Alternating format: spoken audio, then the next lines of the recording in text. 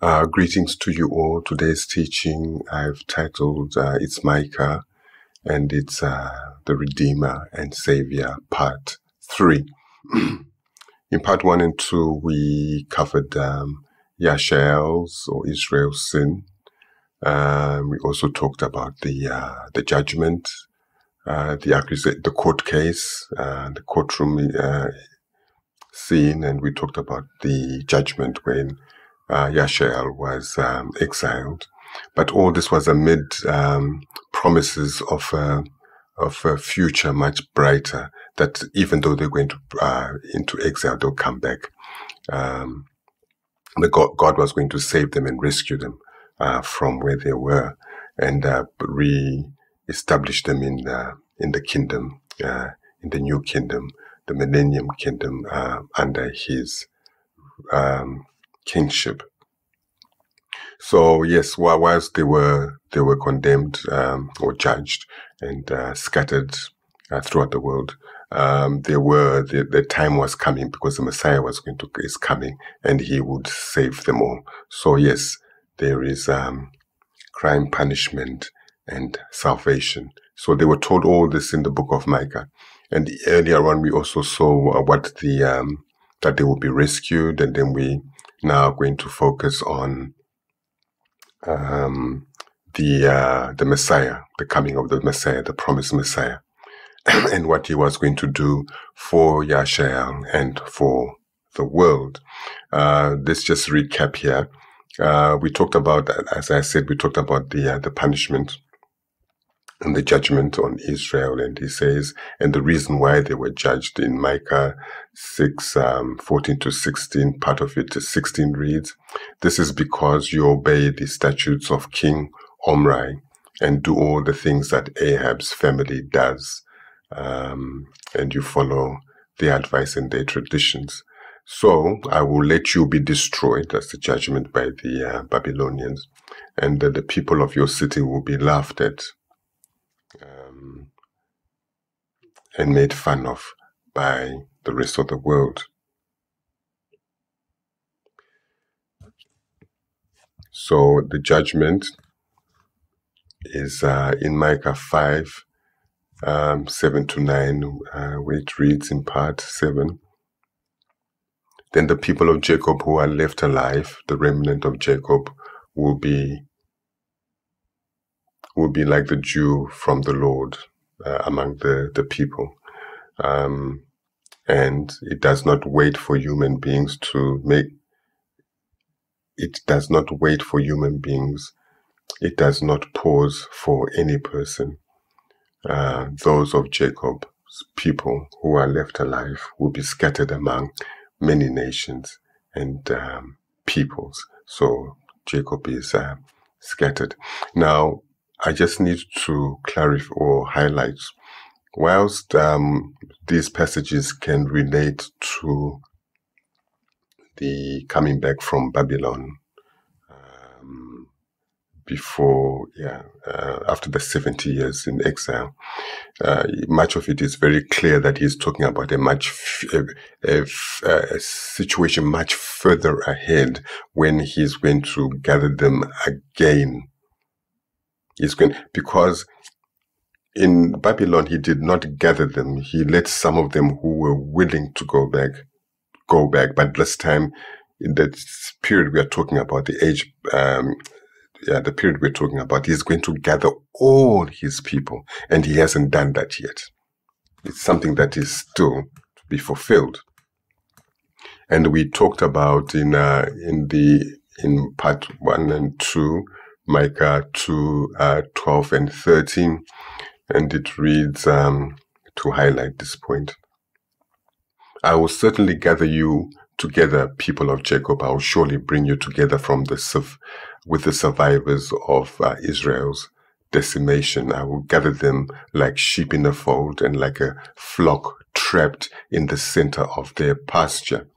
That's the Voice translation.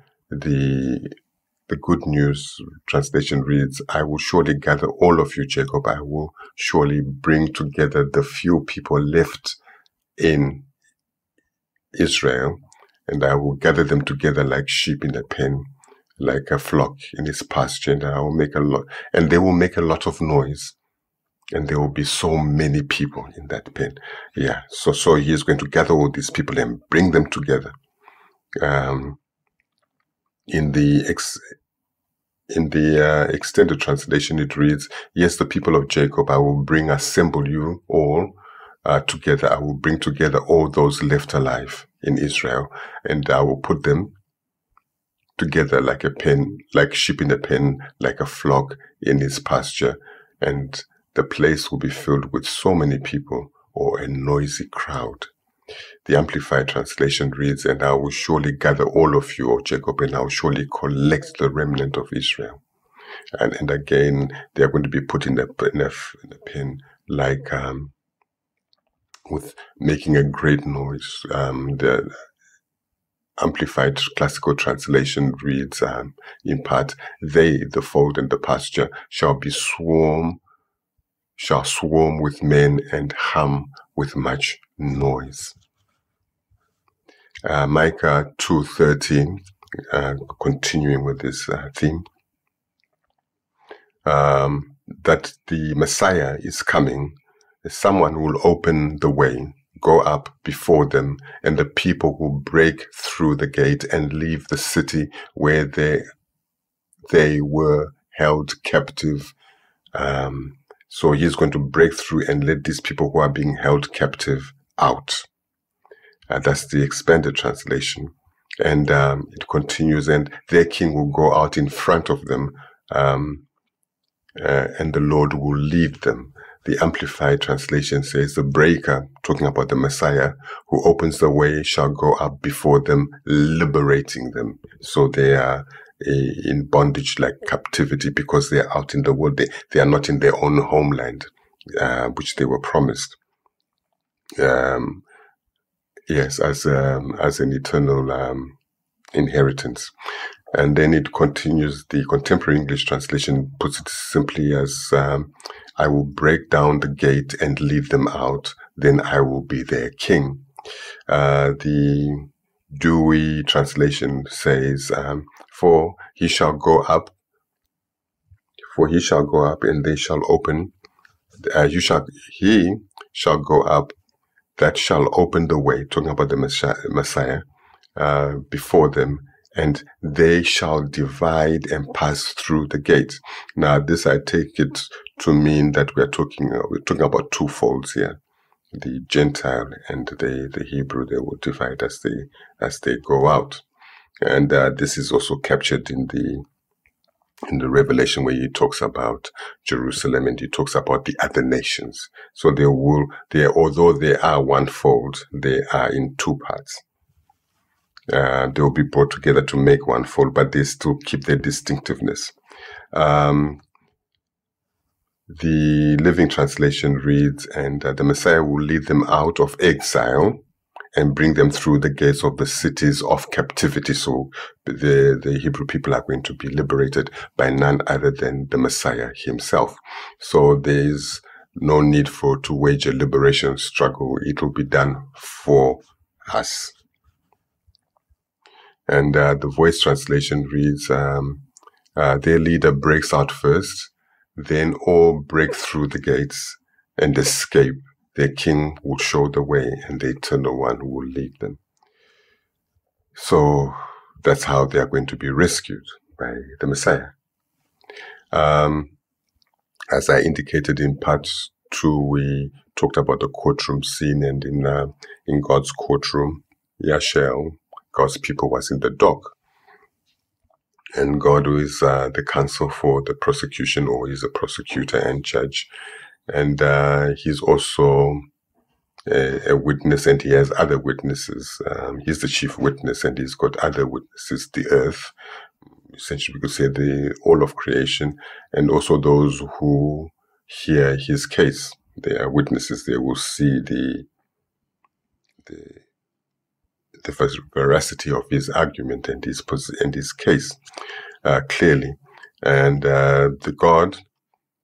so God is the prosecutor and judge, and here in this court he justifies and vindicates himself. And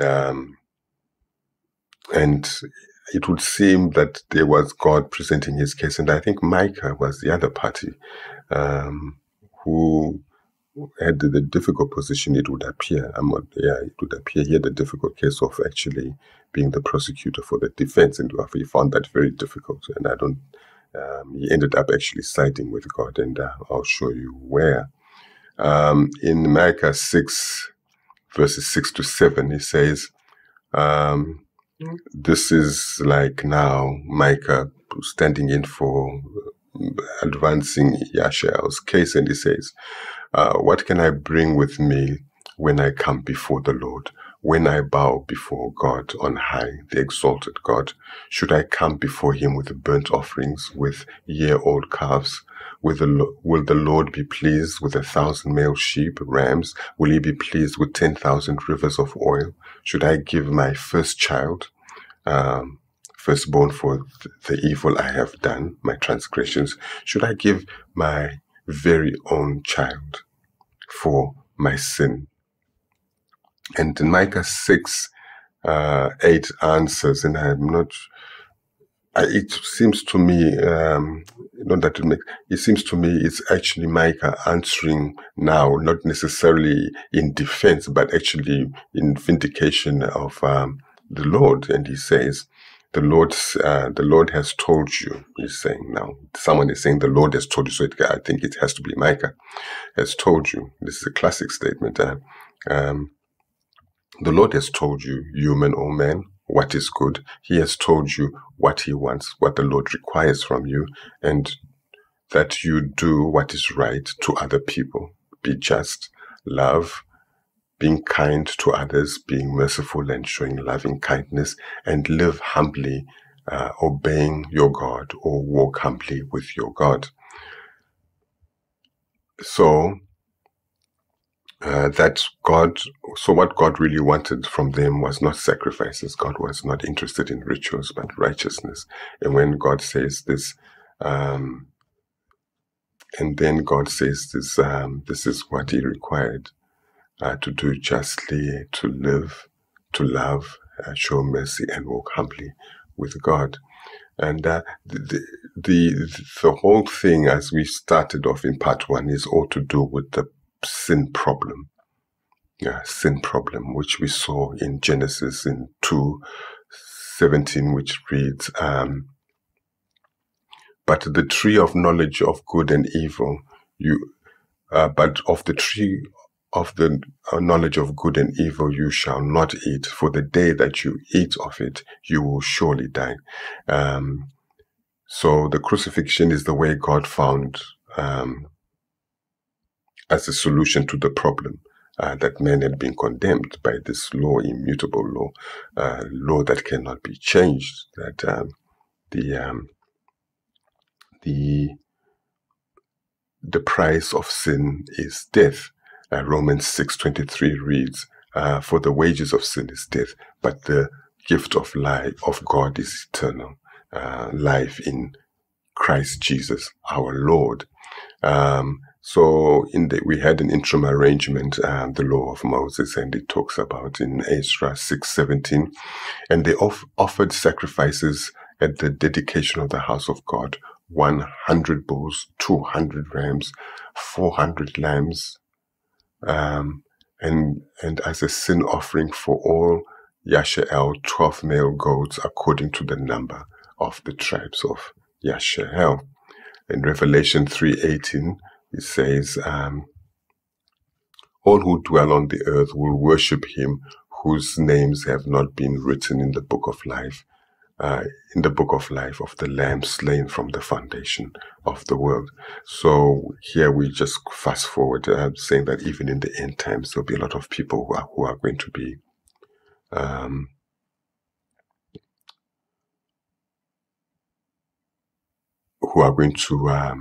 to worship the Antichrist or Satan. Now in Job, this is the Redeemer Savior section. In Job 19:25-26, it reads, for I know that my Redeemer lives, and at the last he will stand upon the earth, and after my skin has been destroyed, yet in my flesh I will see him. He's talking about the resurrection, that one will be raised from the dead. In John 1:29, it says, the next day John saw Jesus coming toward him and said, behold, the Lamb of God who takes away the sin of the world. So the Messiah had arrived. And in Romans 6:23, we continue with this in the Amplified Translation. It reads, for the wages of sin is death, but the free gift of God, that is his remarkable, overwhelming gift of grace to believers, is eternal life in Christ Jesus, our Lord. The classic translation reads, for the wages which sin pays is death, but the bountiful free gift of God is eternal life through or in union with Jesus Christ, our Lord. The Phillips translation says, sin pays its servants. The wage is death, but God gives to those who serve him his free gift. God gives to those who serve him. His free gift is eternal life through Jesus Christ, our Lord. So now we come to the centerpiece, the gospel, and it's all about him. We are talking about the Messiah who will be born in Bethlehem. This is Micah 5:2 and 4. And it says, but you, Bethlehem Ephratah, though you are too small to be among the army groups from the clans of Judah, from you will come one who will rule Israel for me, the Messiah. That is the Messiah. He comes, his origins, his beginnings are from very old, ancient times, from days long ago. The Lord will give up, now this is what he's saying, the Lord will give up, abandon his people until the one who is having a baby labors, gives birth, then the rest of his relatives will return to the people of Israel. We are talking about the establishment of Israel. It's going to be established at a later date. And in the interim, which is the times that we're in, it would appear to Israel as if it has been abandoned. Yeah, it will appear that he's abandoned them. They're not in their own homeland. They are scattered among the nations. The Good News Translation puts it this way. So the Lord will abandon his people to their enemies. Because remember, God's people are the enemies of the Gentile and will always be persecuted. He will abandon his people to their enemies until the woman who is to give birth has her son. Then those Israelites who are in exile will be reunited with their own people. The Living Translation reads, God will abandon his people to their enemies until she who is to give birth has her son. Then at last, his fellow countrymen, the exile remnant of Israel, will rejoin their brethren in their own land. So we are talking about a futuristic situation here. Okay, we continue with 4.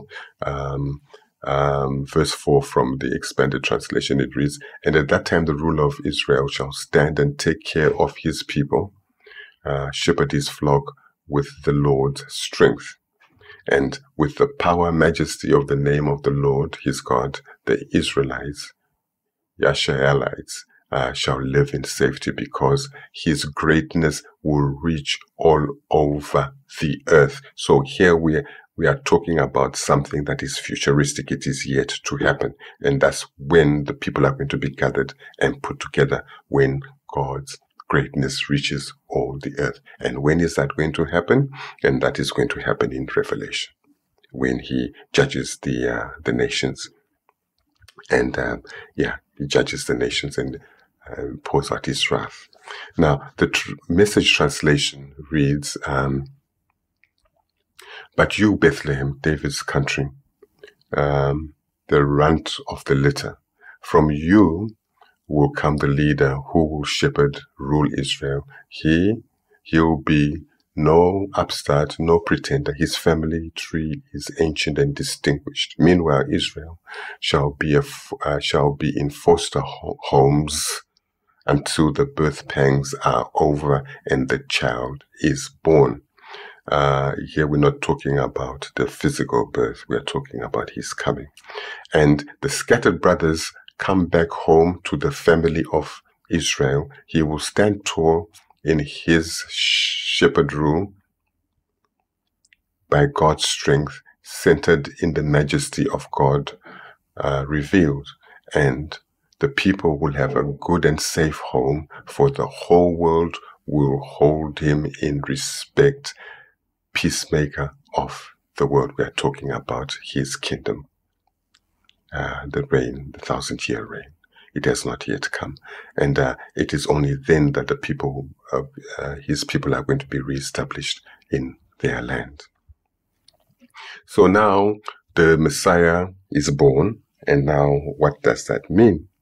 So he came to be, he was born in order to die. And what was happening here?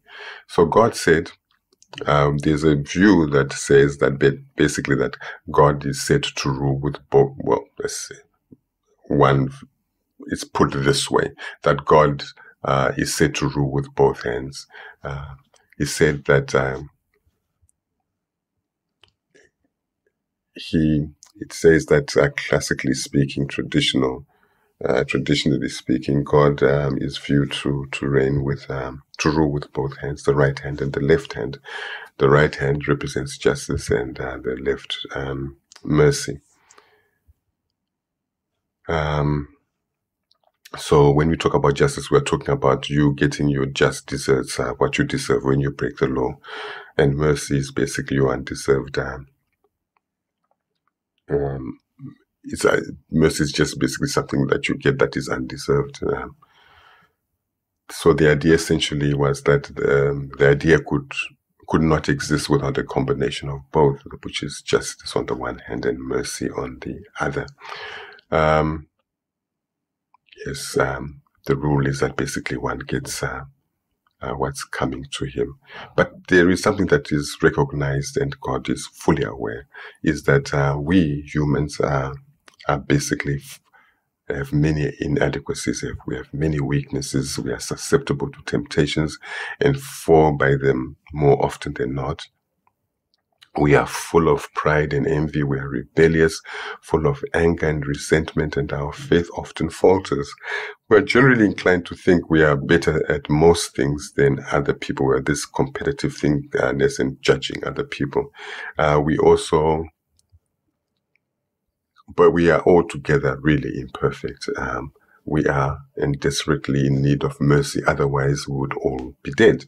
In Romans 5 verses 12 reads, "Therefore, just as sin came into the world through one man, the death through sin, and death through sin." Okay. Let me take that again. "Therefore, just as sin came into the world through one man, and death through sin, so death spread to all men because all have sinned." We fall short of God's glory, and he often says that we are nothing but filthy rags before him. In Job 4:18 reads, "Even in his heavenly servants, he puts no trust or confidence. His angels he charges with folly and error." And here we know this about the fallen angels. We know about Lucifer. So yes, we all fall short of his glory. That's why he makes allowances. He's found a way of making allowances for us. Revelation 12:21-17 reads, "Then he measured its walls 144 cubits, according to the measure of a man, that is, of an angel." So here, man and angel are put in the same category. Okay, now we continue. Justice is to give, as I said, to give people what they deserve, but mercy is to give them what they do not deserve. Justice and mercy travel the same road.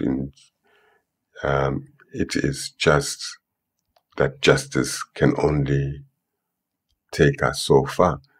Justice is complete in itself. But as I indicated earlier, if that were to be applied strictly, there will be no flesh alive. Because we are all sinful, we are sinners, we fall short of God's glory.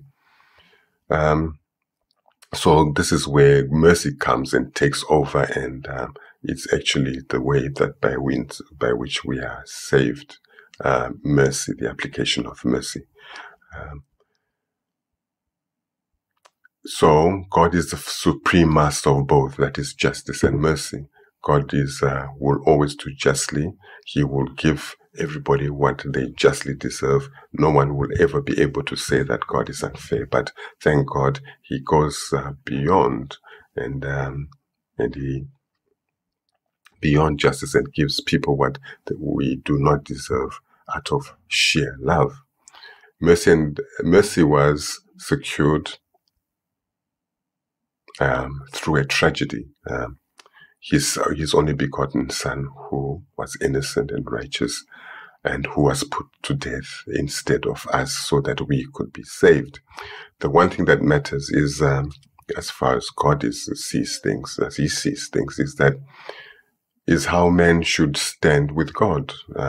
God is merciful, and we mentioned that he wants us to be merciful and with loving kindness.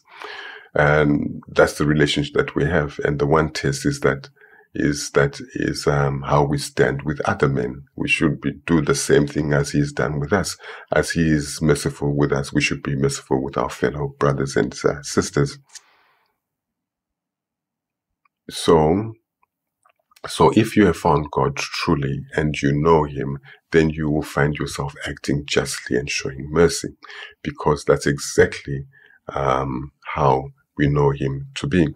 And that is why God looks for that outworking in our relationship horizontally, that the relationship that we have with him vertically. Micah performs. Now, we talked about his defense for Israel. It was pretty poor. But there's something that happened there. He says, okay, he was not able to put up a solid, convincing defense case. But anyway, he finds himself rejoicing when he learns that God is going to show mercy as well as do justly. Now, mercy is to be pardoned, to be forgiven, and says, who is a pardoning God like you? Forgiveness is a miracle. Mercy is a miracle. Forgiven, even though we are guilty, a covenant of mercy. Punishment and mercy is a very difficult balance here, and I think we'll come to that at some point. It's a very difficult balance, and to do both is very hard, and this is a task for God. Except that an innocent person unless of course an innocent person takes upon himself, is prepared to suffer the justice on behalf of the guilty, the punishment of the guilty, then God, with the punishment of the innocent for the sins of the guilty, then God is able to do both. He can punish and pardon at the same time. And that is why the crucifixion was necessary.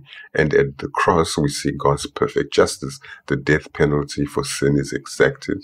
And also at the cross, we see God's perfect mercy, that the guilt can go free because the innocent has paid the price. That is why the cross was necessary.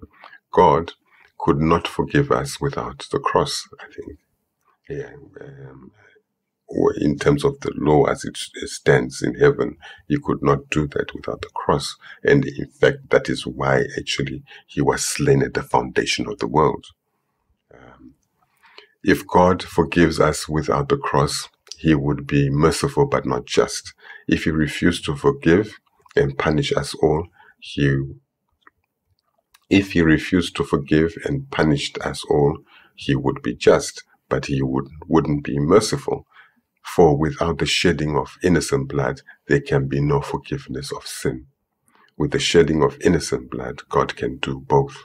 Without the shedding of blood, there can be no justice and mercy, only justice.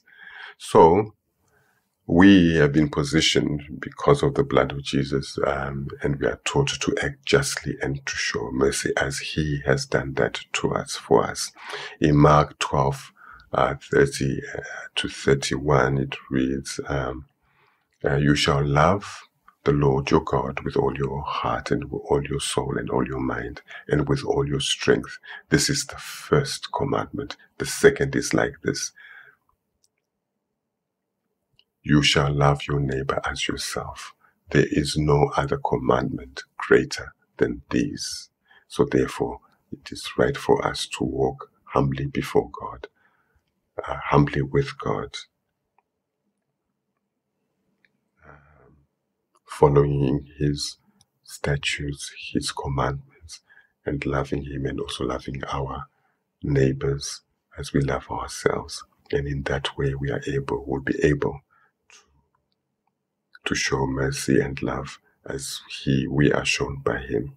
So anyway, this is the tragedy that we have, the cross in a way.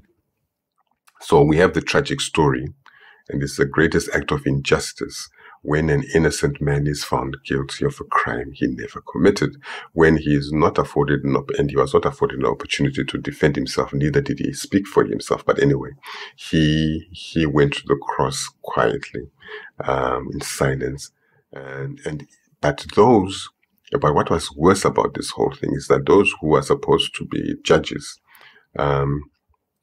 who have this duty and responsibility to weigh the evidence, saw no evidence pointing to his guilt, but clearly saw the heart and the hand of envy at work in the Pharisees and the Sadducees.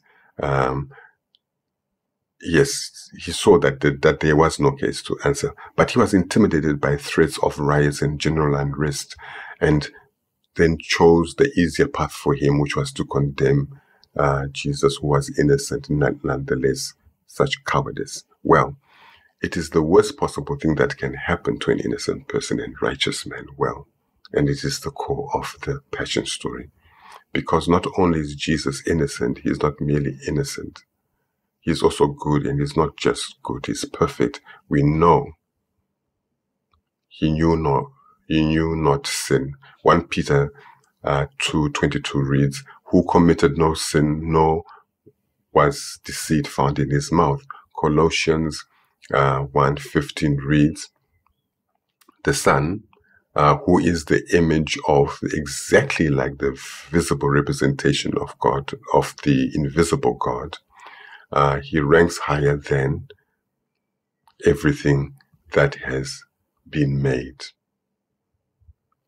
In Romans 8:23 it reads, God knew them before he made the world. You're talking about his people. For those whom he foreknew, he chose them. He also predestined, chose beforehand for them to be molded to the pattern of, conformed to the image of his Son, who is just like him, so that Jesus will be the firstborn, the preeminent one, but also indicating others would follow, of many brothers and sisters. And Jesus' resurrection confirms that his followers will also share in God's glory as Jesus shares in his Father's glory. So here we know that Jesus was perfect, and he died, a perfect man for our sins. And he's our Savior, our Redeemer, and our Savior. And this is how we come by this great gift of salvation. So Jesus was tortured. It is the most terrible torture ever designed. The crucifixion, terrible torture possible, and it was a terrible way of dying, and was also there to humiliate the person who was dying. And it was tragic because it was in the hands of his own fellow men to save him or not to save him. But they had it in their power to say that to have never brought these charges, false charges against him. But what motivated them was envy, just like Cain, jealousy. In Genesis 4:6-7, and the Lord said to Cain, why are you so angry, and why do you look annoyed? If you do well, believing me and doing what is acceptable and pleasing to me, will you not be accepted? And if you do not do well, but ignore my instruction, sin crouches at your door.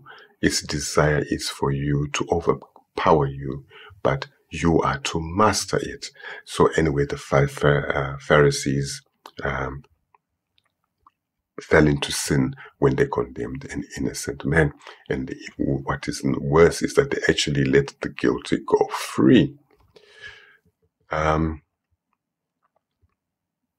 So here we have the Messiah, God's anointed, had foreknowledge of his death at the hands of the Pharisees, who were green with envy and organized a mob comprising of his own people, Jews, Hebrews, who were simultaneously under the thumb of the tyranny of the Pharisees and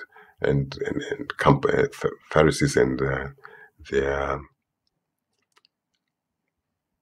group that includes the Sadducees and all the others, and also under the rule of Rome, that in part that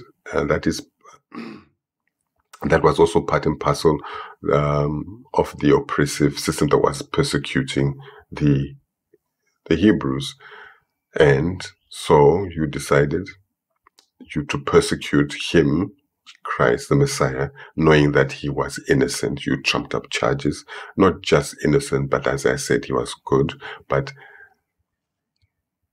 chose to punish him and kill him instead of punishing the one they knew to be a criminal. So in John 8:44, it reads, "You are just like," Jesus was talking about this group. He says, "You are just like your true father, the devil, and you spend your time pursuing the things your father loves." He started out as a killer, and he cannot tolerate truth because he is void of anything true. At the core of his character, he's a liar. Everything he speaks originates in these lies because he is the father of lies. That's the Voice translation. So many of them went along, the other Jews who were in Jerusalem at the time, and in Israel. Many of them went along with this murderous conspiracy for fear of being excommunicated and banished from the temple and participating in religious rituals. The irony and tragedy of it all is that his people chose to participate and cause the very death of the God of the temple. In Matthew 12:7-8 reads, "But if you had known what this means, 'I desire mercy and not sacrifice,' you would not have condemned the guiltless, for the Son of Man is Lord even of the Sabbath." And what is also fascinating about the story of the Passion, dying for the salvation of his people, of all people, is that the crucifixion is not actually the end of the story. It is the end of the story is the resurrection. The end of the tragedy is that there is life after death, and the end of it all is that it's a tragedy, yes, but it's also more of the greatest love story of all time. That before whilst we were still sinners, he died for us. So he died for us before we ever professed a corresponding or respondent love. While we were still sinners, he died for us so that we would have eternal life. Life if we chose him. Romans 5 verses 7-9 reads, "For scarcely for a righteous man will one die, yet perhaps for a good man someone would even dare to die. But God demonstrates his own love towards us in that while we were still sinners, Christ died for us. Much more than having now been justified by his blood, we shall be saved from wrath through him." 1 Peter 3:18 reads, "For Christ also suffered once for sins, and the just for the unjust. For Christ also suffered once for sins, the just for the unjust, that he might bring us to God, being put to death in the flesh, but made alive in the Spirit, by whom also he went and preached to the spirits in prison. Romans 9:15 reads, and God said to Moses, I shall show kindness and mercy to anyone or to whom I want to show kindness or mercy. And I shall show compassion and pity to anyone to whom I want to show compassion and pity. So the mercy, yes, it came as born out of the cross, but it's discretionary. It does not fall on anyone as a matter of right. It's discretionary. It is applied by the one who's able to do these things. So we have here now, we come to the Christ who has saved us and what it means for us. If we get people, so this is basically, we're trying to get into the psychology of what it means to die or to suffer for Christ. Martyrdom. Let's talk about martyrdom and general persecution. The price that we have to pay when we follow Christ. If you get people to if you get people to expose themselves to what they are terrified of,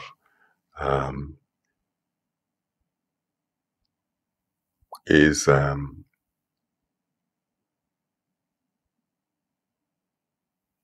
not the end of the story. If you get people to expose them to what they fear the most. And I think the Bible talks about these things. It says, what I fear the most befell him. So what was not the end of the story. The recovering from it is the end of the story. And it begs this question, and to what extent, to degree, are we capable of bearing suffering and prevailing? And the answer might be, to the degree we are capable of confronting what we fear forthrightly. And that might actually be true in a sense, in a way, actually. And we know, and you think, well, how can this be otherwise? In some sense, it is like what brings out the best in you is actually when you fear what is the worst possible fear. Yeah. When you fear what you fear most, when it confronts you, it brings out the best in you. So what is most challenging? In this challenge, when you face what you fear the most, forthrightly, it brings out the best in you. And it will be by this that we can say that this is necessary, and it will bring out the sacrifices that are required to put things into alignment. And this being confronted by what you fear the most is not by accident. I think that's how the scriptures are designed, the kingdom of God, that we, by and large, have to face the thing that we fear most. And one thing that we fear most is death. And when we face death forthrightly, it brings out the best in us, that we overcome death. And this is the conclusion of it. It brings out the best in us when we are confronted by what we fear the most. Now, Matthew 26:39 reads, then he went a little further and fell on his face and prayed, saying, "Oh, my Father, if it is possible, let this cup pass from me. Nevertheless, not as I will, but as you will." And in Luke 22:42 reads, saying, "Father, if it is your will, take this cup away from me. Nevertheless, not my will, but yours be done." In Matthew's 27:46, it reads, but About the 9th hour, Jesus cried out in a loud voice, saying, Eli, Eli, lama sabachthani. That is, my God, why have you forsaken me? So something happened there. Up to this point, he was not talking these words. That was not his speech.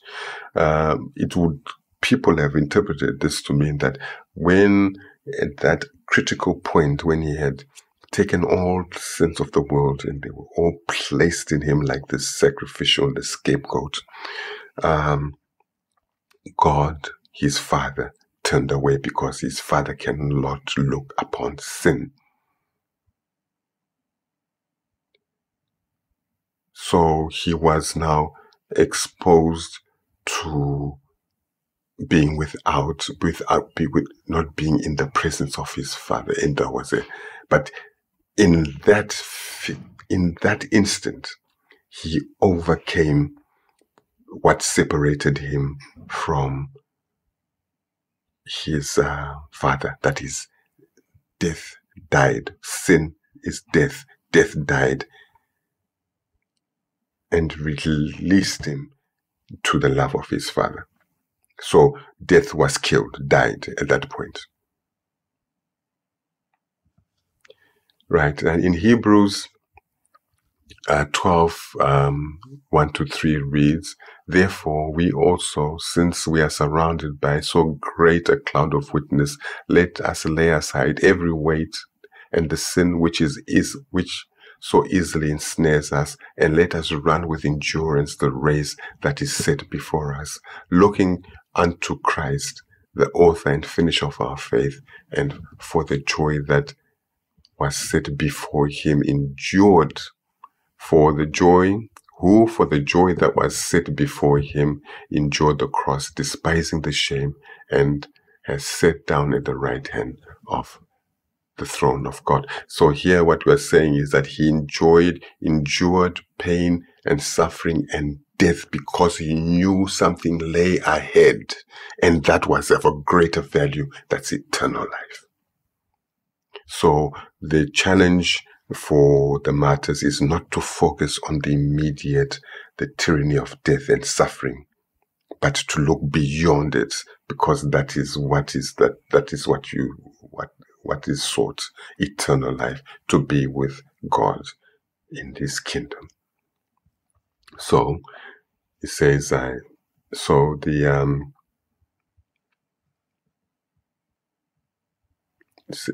and it continues, for consider him who endured such hostility from sinners against himself, lest you become weary and discouraged in your souls.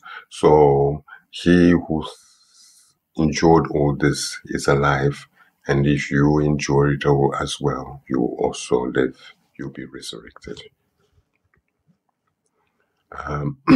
Philippians 2 verses 8-10 reads, And being found in appearance as a man, he humbled himself and became obedient, or some say, and he demonstrated obedience to a point of death, even the death of the cross. Therefore God also has highly exalted him and given him the name which is above every name, that at the name of Jesus every knee should bow, of those in heaven and of those on earth and those under the earth. Ephesians 1 verses 19-23 reads,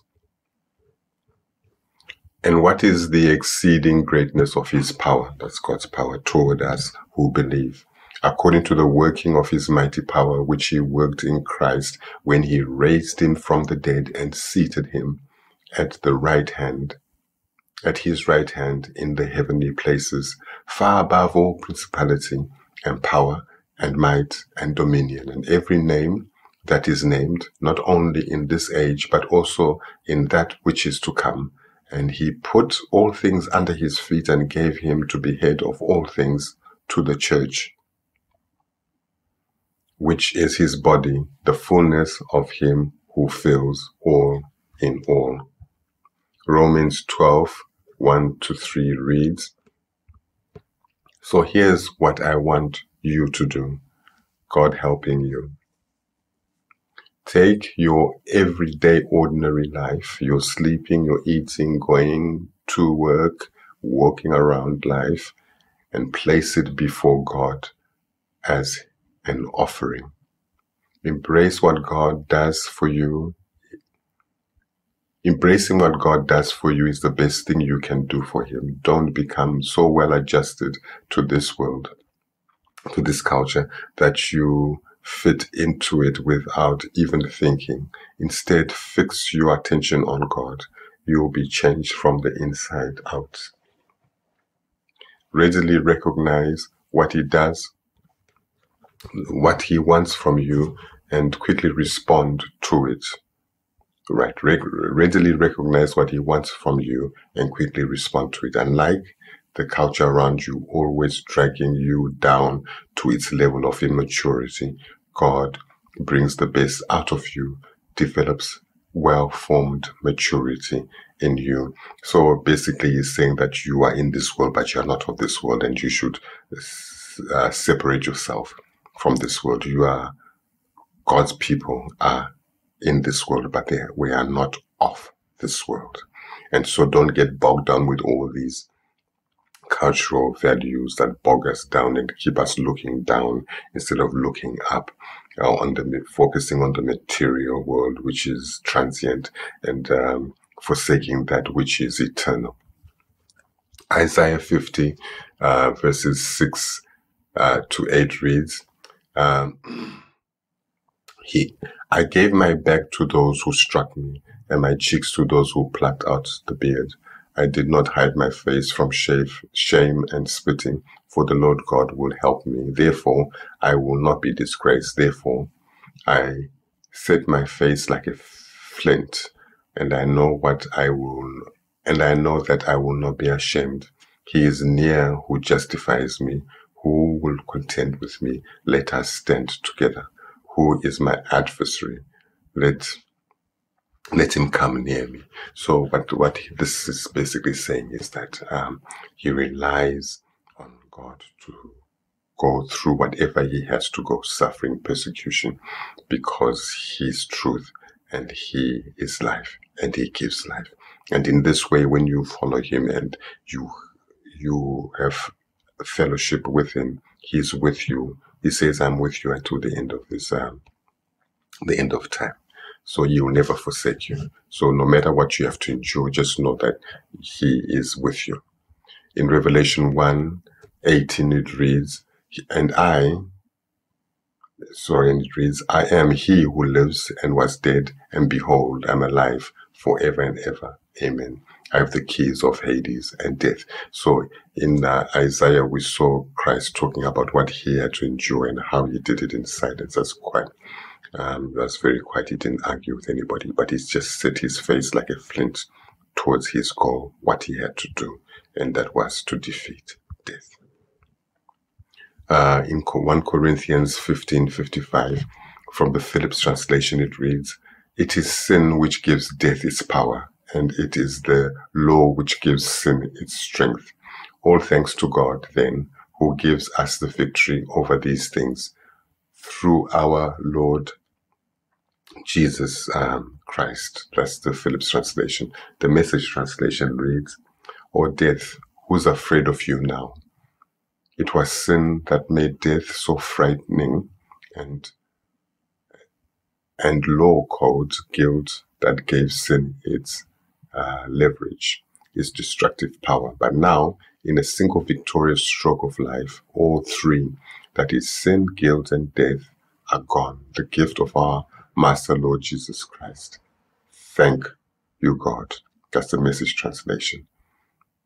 So now he defeated sin, guilt, and death. He abolished all things. There's no more sin. Salvation is the death of sin, the death of guilt, and the end of death.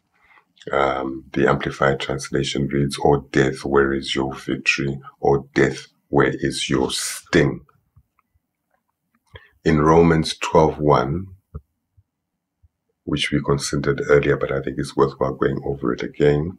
from a number of translations. From the Amplified Translation, it reads, this is just the 1, not 1, 2, 3. It says, I appeal to you, therefore, brethren, and beg of you to in view of all the mercies of God, to make a decisive dedication of your bodies, presenting all your members and faculties as a living sacrifice, wholly devoted, consecrated, and well-pleasing sacrifice to God, which is your reasonable, rational, intelligent service and spiritual worship. That's from the Amplified Translation. From the Voice Translation, it reads, brothers and sisters, in light of all I have shared with you about God's mercies, I urge you to offer your bodies as a living and holy sacrifice to God, a sacred offering that brings him pleasure. This is your reasonable, essential worship. So basically here he's saying, trust in your God. Whatever he tells you to do, trust in him. Put your faith in him. Depend on him, and all is well. You will have life. Whatever it is that he takes you through, or takes you over, or doesn't take you through, what the gift is remains the same. He gives you life. There is life after death. That thing that we feared the most has been conquered. In Acts 7:54 to 60, this is the story of Stephen. Okay, after he had preached that sermon that the Jews didn't like, talking about the cross and all our historical failings to God, they were very angry with him, and then when they heard these things, they were cut to the heart, and they gnashed at him with their teeth. But he, being full of the Holy Spirit, gazed into heaven and saw the glory of God, and Jesus standing at the right hand of God, and said, Look, I see the heavens opened, and the Son of Man standing at the right hand of God. Then they cried out with a loud voice, stopped their ears, blocked their ears, they wouldn't listen to his sermon anymore. And they ran at him with one accord, and they cast him out of the city and stoned him. And the witness laid down their clothes at the feet. And the witnesses laid down their clothes at the feet of the young man named Saul. This is the one who turns out to be, who in the end will become a very remarkable apostle of God to the Gentiles. And they stoned Stephen as he was calling on God and saying, Lord Jesus, receive my spirit. Then he knelt down and he cried with a loud voice, Lord, do not charge them with this sin. And when he had said this, he fell asleep. That's an instance of a martyr. In Daniel 3:24 to 25, this is when the 3 Hebrew boys were cast into the furnace. And it reads, then King Nebuchadnezzar was astonished, and he rose in haste and spoke, saying to his counselors, Did we not cast 3 men into the midst of the fire? And they answered and said to the king, True, O king. They says, But look, he answered, I see 4 men loose, walking in the midst of the fire, and they are not hurt, and the form of the 4th is like the Son of God. So in all your suffering, in all your persecutions, Christ is always with you. He will not forsake you or let you down. He will not forget you. We are with him. He said, I'll be with you until the end of time. In Colossians 3:1-3 it reads, And if you were raised with Christ, seek those things which are above, where Christ is sitting at the right hand of God. Set your mind on these things and not on things on the earth. For you died, and your life is hidden with Christ in God. In Hebrews 1:3 it reads, Who being the brightness of his glory and the express image of his person, and upholding all things by the word of his power, when he had by himself purged our sins, sat down at the right hand of the Majesty on high. So we know that God, Jesus, is the express image of his Father. And what he seeks to do in this world, in this time, whilst we're on earth, is to mold us into the image of his Son, who is like him. So anyway, having defeated death and Hades, sin, he's seated at the right hand of his Father. And then Revelation 6:8 reads, "So I looked, and behold, a pale horse, and the name of him who sat on it was Death, and Hades followed with him. The power was given to him over a fourth of the earth, to kill with sword, with hunger, with death, and by the beasts of the earth." So here death is the fear that we are the spirit of the creature, the body, this body of flesh and blood is most afraid of. We see this in all animals. Actually, we all fear. They all run away from being killed. They all do. We all do. We avoid death. We avoid pain, and we certainly don't embrace death. And because of that, that is our greatest fear, and that's what the devil holds over us. And he says that Hades followed with him. So the graves for these dead people were with him.